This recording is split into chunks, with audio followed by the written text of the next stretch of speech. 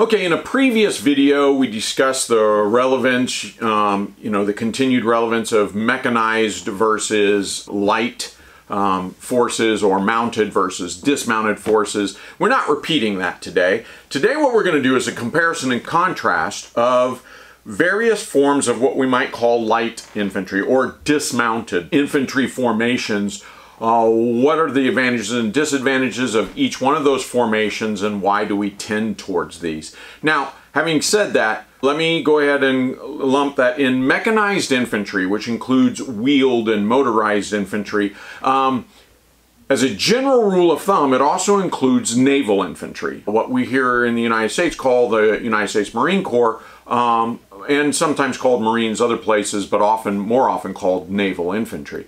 Now, naval infantry have to come, to the shore with boats or Amtraks or some kind of vehicle, and so, at least nominally speaking, that's mounted. That's how they get to the battle, right? Then they dismount, but that doesn't make them light infantry, at least in, U.S. doctrine terms. I think the uniqueness there, and this is another caveat, is that once they get to their objective, the United States Marine Corps has the full myriad. They don't even define themselves in units such as we're heliborne infantry or amphibious mounted infantry or whatever, things like that. They just don't do that. They say, well, we're light infantry, we're mechanized, we're just Marine infantry is what they say.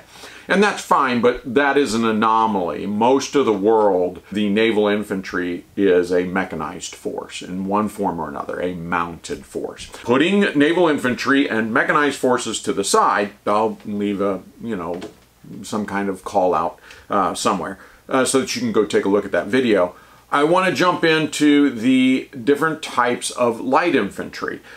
Let me say that light infantry is kind of a catch-all. It's probably better described as dismounted infantry, but let's go with light. It's the more common term. So light infantry includes light infantry and jungle infantry, sometimes called tropic infantry or tropic light. That's a variation of it. A mountain and Arctic infantry.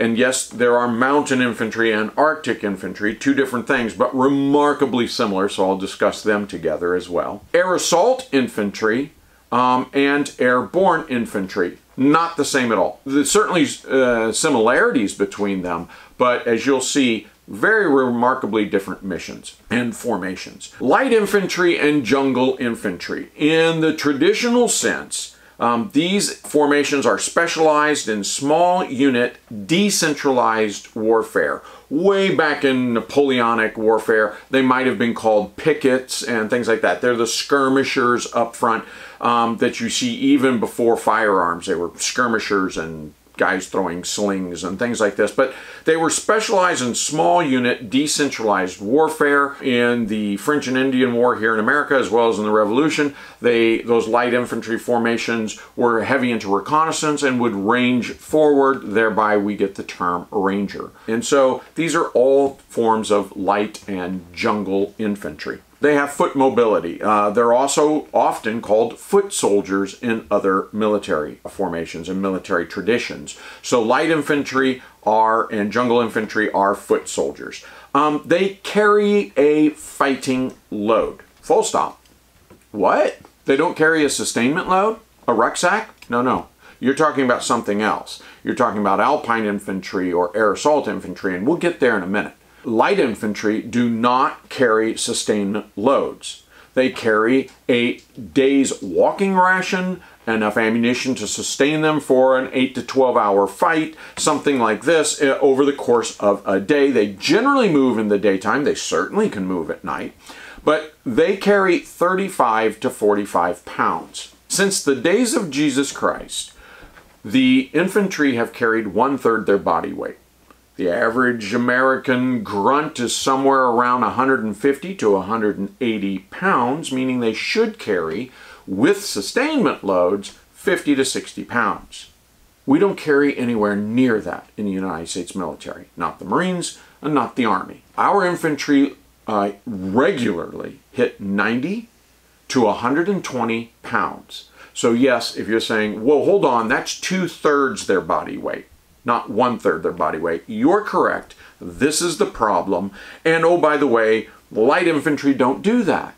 Their sustainment loads are reinforced daily. They are brought up on other kind of log trains or logistical trains, whether it's brought in by a helicopter or a truck or jeeps or ATV four-wheel motorcycles, it doesn't matter.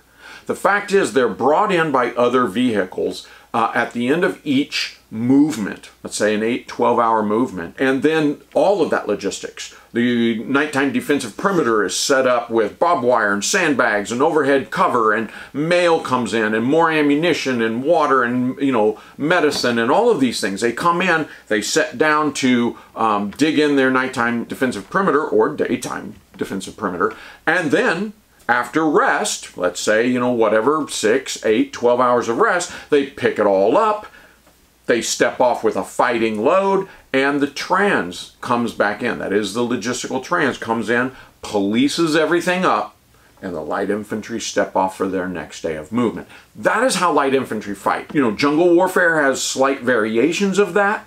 For obvious reasons, restricted terrain, but that's how they fight. Light infantry are, one of the reasons they are so ubiquitous throughout the world is they are so cheap. This is very, very affordable formations, at least in terms of military spending. This is incredibly affordable. Developing nations can afford light infantry, jungle infantry. The problem, of course, is that when light infantry are caught in open terrain by enemy mechanized cavalry and or close air support and or artillery, the jig is up. They are not really capable of fighting against these kind of enemy formations unless they are in favorable terrain. So when they're caught in the open terrain, and open I use loosely because it just generally means flat. Again, tanks can go through trees. If they're caught in that, they've got a problem. And so this is the big problem, is that light infantry, jungle infantry aren't a one-size-fits-all solution. They have very serious limitations in capability. Let's talk about a variation of light infantry called mountain and Arctic infantry.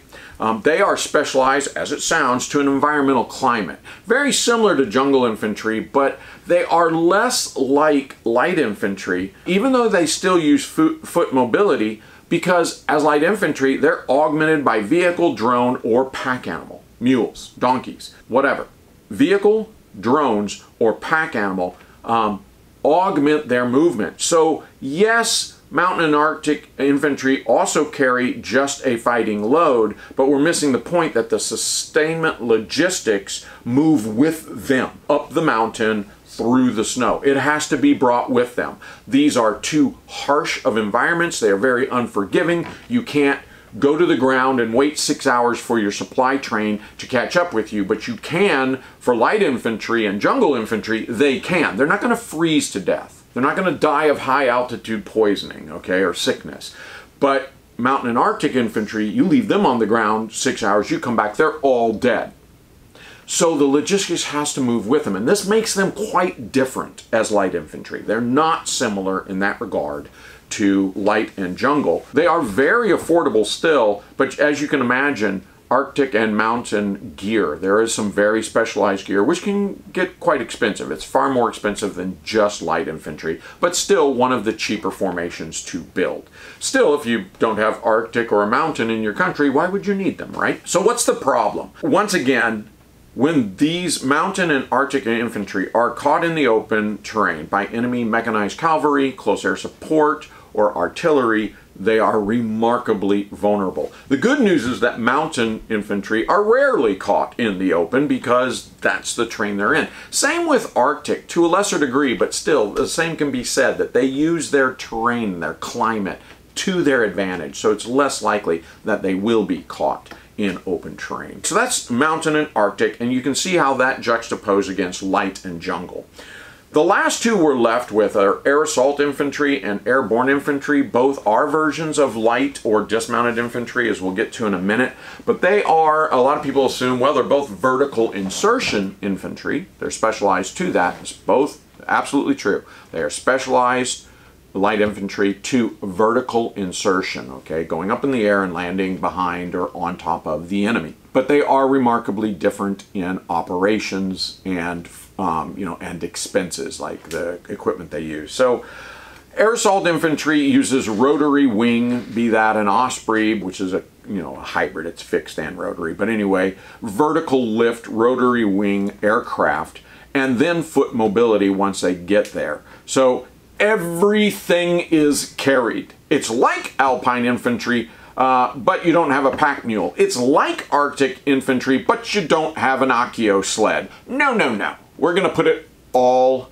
on your back and then drop you off in God knows where, and you'll be miserable. So everything is carried. Because of the aircraft, you can imagine this moves very, very fast, lightning fast, way too fast for the enemy often to respond, and then goes very, very slow because we're on foot all of a sudden. Air assault infantry strike, seize, or block enemy forces or assets in preparation for follow-on forces. So air assault infantry are vertical insertion, smash the heck out of the enemy. Now they can do a raid and then come back, but more often they smash the enemy, block the enemy, seize the enemy in preparation that other ground forces, say mechanized cavalry units, are coming and going to reinforce them or relieve them. And so that's how they operate.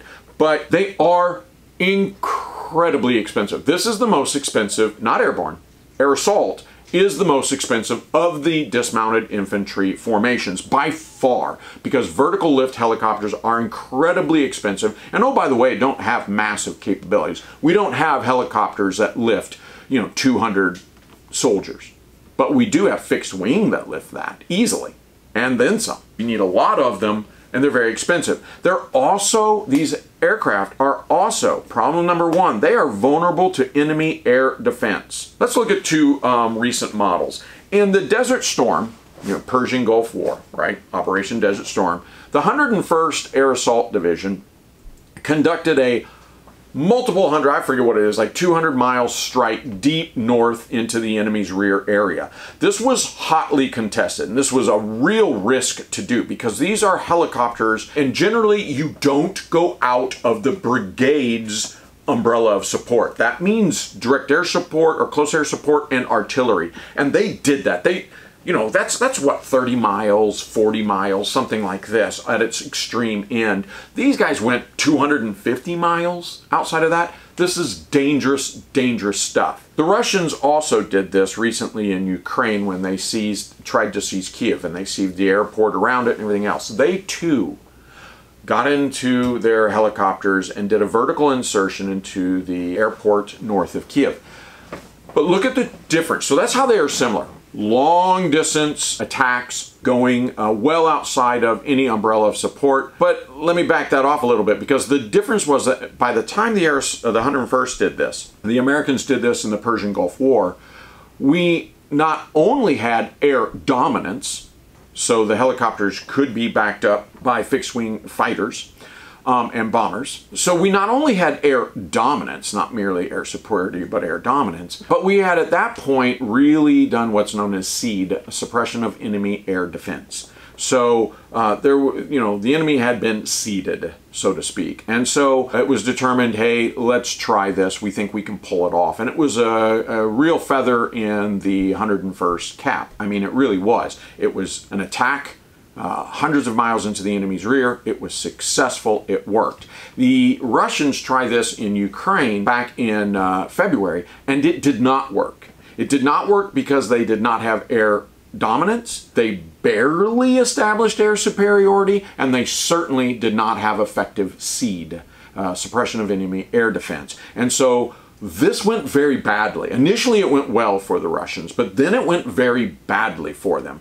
So you can see that when I say one of the problems with air assault formations, they have very expensive equipment, airborne vehicles, that are very vulnerable to enemy attack, and air defense. The other problem is, of course, when they get on the ground, they're still dismounted infantry. So once again, the infantry themselves, fast then slow, and they're vulnerable if caught in open terrain by enemy mech and cavalry. Once again, in Persian Gulf War, they said, hey, we've got air dominance, we're going to give them close air support. And they immediately flew in their artillery as well, so that backed them up. So we talked about that. So what are airborne infantry then, and how are they different? Well, once again, they're a variation of light infantry, dismounted infantry, specialized to vertical insertion.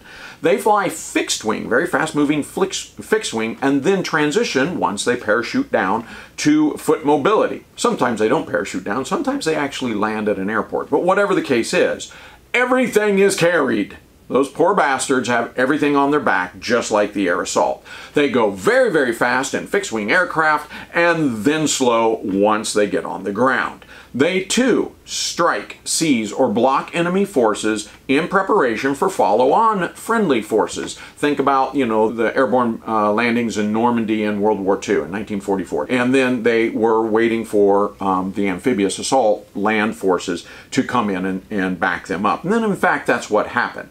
Airborne forces are somewhat expensive, far less expensive than air assault forces, but more expensive because of the aircraft and the specialized equipment than the other forms. Once again, the problem is that they are vulnerable to enemy air force and to enemy air defense. This is because airborne forces do not paratroop 20, 30, 40 miles in front of the brigade or division.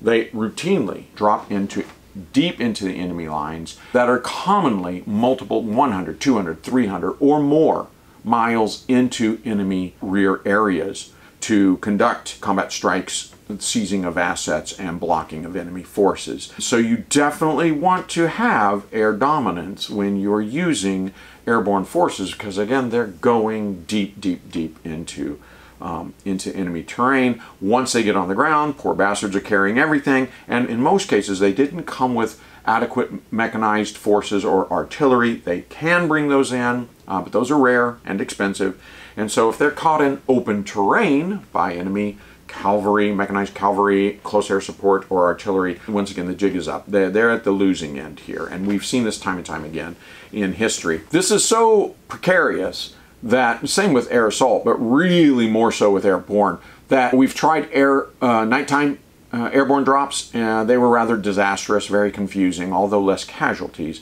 We've tried daytime air drops, and they tend to be less confusing, but higher casualties. So there have been many times where people rightfully asked, is airborne a dead concept? But I don't think it is. I don't think it is. I think anytime you can drop a brigade, you know, or a division or multiple divisions behind enemy lines, you can you know, wreak havoc and disrupt the enemy's defenses and disrupt the enemy's counterattacks. And so I think it still has, you know, its relevance even today. But again, somewhat cheaper than air assault, but used for very deep battle, where air assault should actually not be going 200 miles into the enemy's rear. It should stay within the brigade or division or corps at the very minimum, you know, umbrella of support. We have talked about 1, 2, 3, 4, 5, 6 different types of light infantry formations. They are light and jungle infantry.